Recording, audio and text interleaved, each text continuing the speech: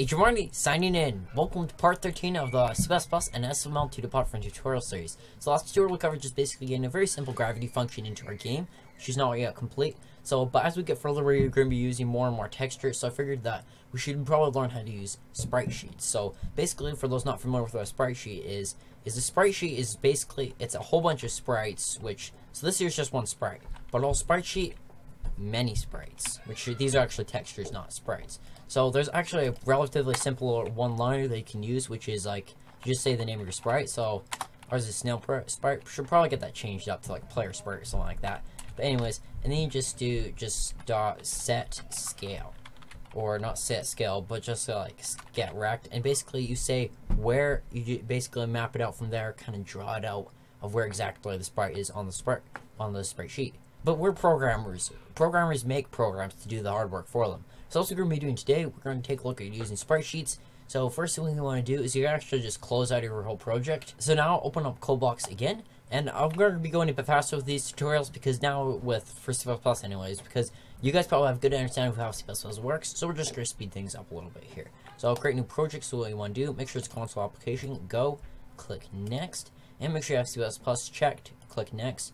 And we're going to name this here, we're going to name it Sprite Mapper because that's what it is, to map out where the sprite is. So Sprite Mapper, and we can create this. I'm going to pop them on my flash drive. You can put them on wherever you want. Just going to click next and leave these all as. Okay, and now I just want to click the little plus button way over in the corner. You should see main.cpp. You're going to want to open up that. So now we want to dynamically link SFML and CodeBlocks. So there's a link to a YouTube video I did on that in the description down below. Be sure you check that video out and follow all the steps in the video, because actually linking SFML over to CodeBlocks is very confusing. It seems like a simple task, but it's not so. It's actually quite complicated. So be sure you check that video, follow all the steps in it, and once you get all that linked over and everything, carry on and let's start coding. Okay, so now I'm gonna actually edit some code. So we're gonna want to go after the include is just we're gonna type using name space and then SF.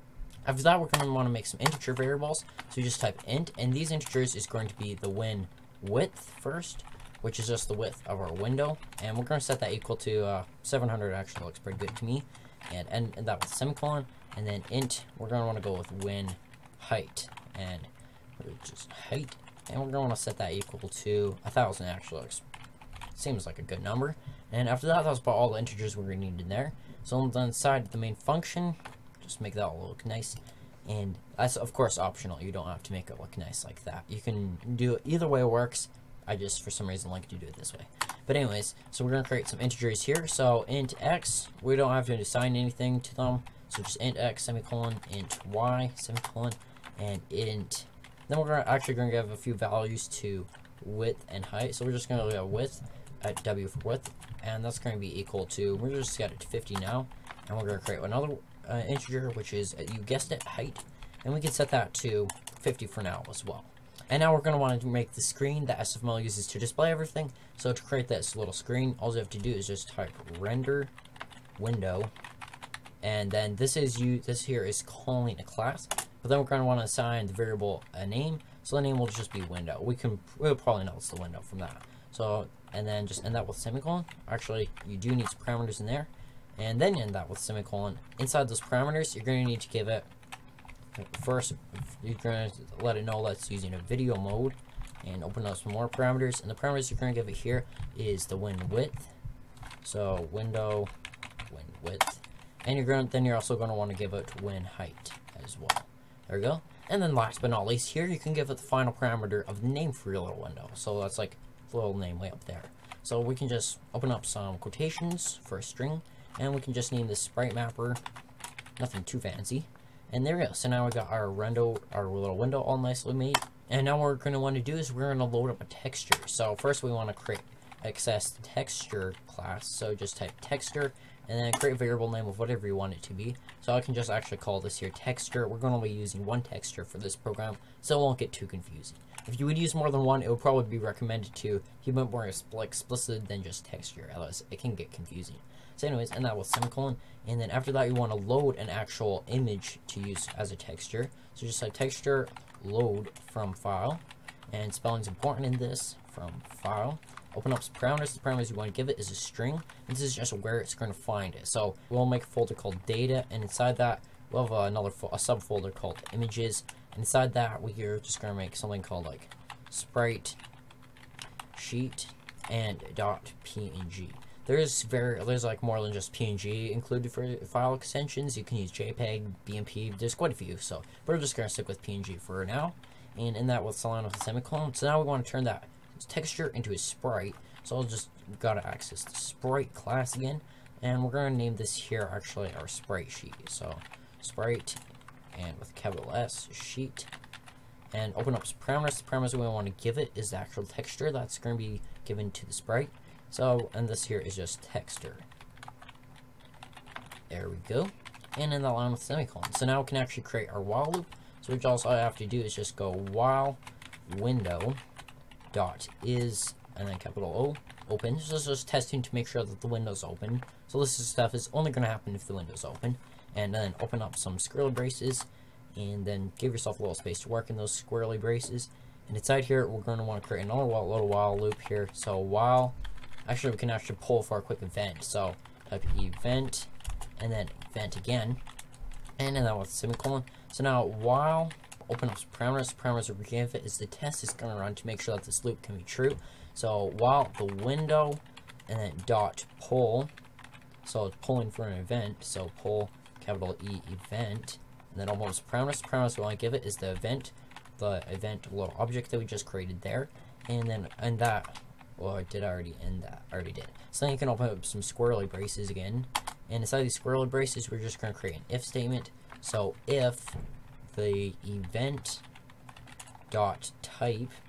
So this is just saying what type of an event. We already know it's got an event, which just need to specify. So is equal to, and capital E to actually access just the class event, and then you want to use the unary scope resolution operator, which is just 2 colons. And what that basically is, it's just jargon, long complicated thing, just to say that closed, which is what we have here, closed belongs to the event class. That's all it's really saying. So this here is, and then after that, you can open up some more squirrely braces. I say it kind of funny, squirrely braces. I don't know how I say it. So finally, if all this logic here is equal to true, we're going to close out the window. So then we're just going to say window.close. So open up some parameters, and in that line with semicolon. So we're going to compile and run this again. Make sure it all works. All good. Did not work. Okay, yeah. And instead of video, we want to use mode. So video mode. Not just mode, video mode. So that should go. Hopefully a bit more successfully. And now, it did not go very successfully. Looks like we're missing some parameters there too. So not too many. Okay, there was quite a few bugs, but should all run all good now. Okay, opens up, and we've got this little white little window, and it says you cannot open up a file because the file does not exist currently. So all good, error free. One little glitch that I noticed, not a glitch really, just a kind of a bug, is we got those backwards. We want this to be 700 tall.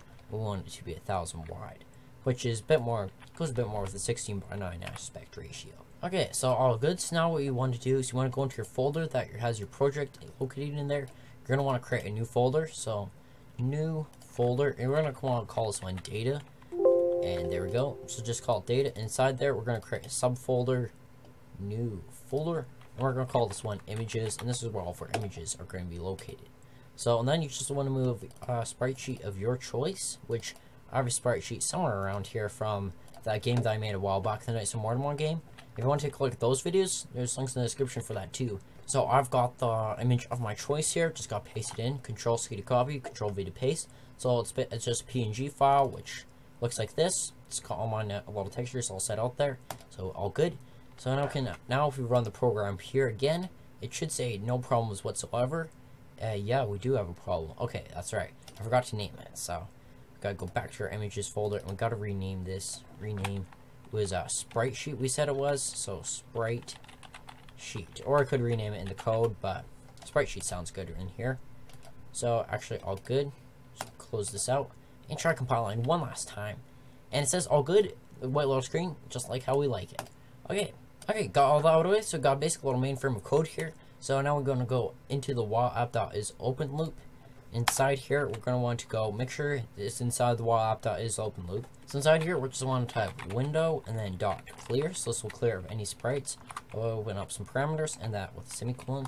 And then you just want to go window dot display. So this then will display any new sprites or anything on the screen. So there you go. So now we can actually draw our sprite. So we're going to draw our sprite. We want to draw right after it clears. So right here. And then we'll just name it, which is Spritesheet. And then dot draw. Or actually, you gotta go the other way around. You gotta use the window to draw. So window dot draw. And then you just got as a parameter tell window what it's going to be drawing in parameters. So parameters, that's going to be Spritesheet. There you go. And that line with semicolon. And should draw it out all good. Compile and run. Okay, so our window's opening up all good. We can see we've got our sprite displaying exactly how it should. So now what we want to do is, this is actually, it would be way too small to actually draw where exactly, or exactly little rectangle here. So we're going to want to zoom in a little. So to zoom in, we're just going to resize the actual texture, or actually the sprite. Just going to look at a sprite sheet, and then dot scale, and open its parameters. And the parameters, we want to give it how much you're going to scale. So we're going to scale by something like 7 and 7. So end that line with semicolon. Always gotta have your semicolons with C++. Save it, compile and run, and we should have it zoomed in. We'll take a look, and yep, so we've got way zoomed in here. So this might not look like much right now, but it's going to eventually turn into it. So it's basically you have two sets of controls to basically bring this little square around the sprite. Then you hit enter, and it tells you the exact location of the sprite on the sprite sheet and exactly how big it is. This way it takes a lot of the guesswork, because it can be a real pain to actually try and figure out exactly where it is on the sprite sheet. So this is going to speed up the whole process of that. I use these little mappers here all the time when I'm programming in game development. So if you guys enjoy this video, if you guys have any questions, thoughts, or comments about C++, leave that down in the comment section. Thank you for subscribing, and I'll be seeing you next video. Agent Marty out.